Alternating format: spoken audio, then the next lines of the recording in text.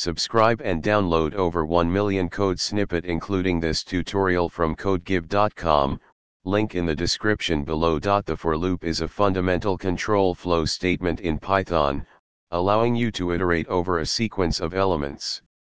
In this tutorial, we will explore a series of Python for loop exercises to help you strengthen your understanding and proficiency with this essential programming construct.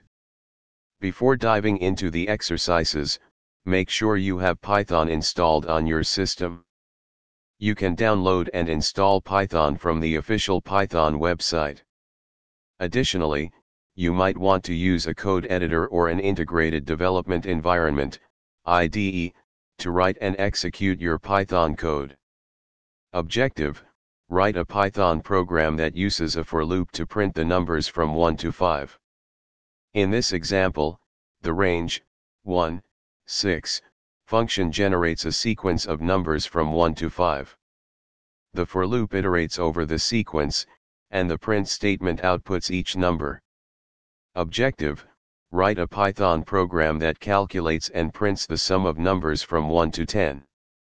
Here, we use a variable sum underscore result to accumulate the sum of the numbers. The loop iterates through the numbers from 1 to 10, adding each one to the sum.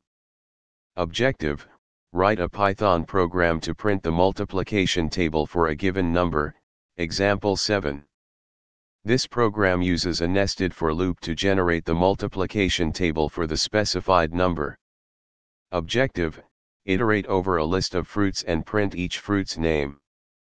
This example demonstrates how to use a for loop to iterate over elements in a list and print each element.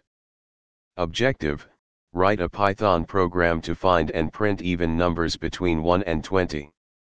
Here, the if statement checks if a number is even by using the modulo operator, %. If the remainder is 0 when divided by 2, the number is even. These Python for loop exercises provide a hands-on approach to learning and practicing this powerful programming concept.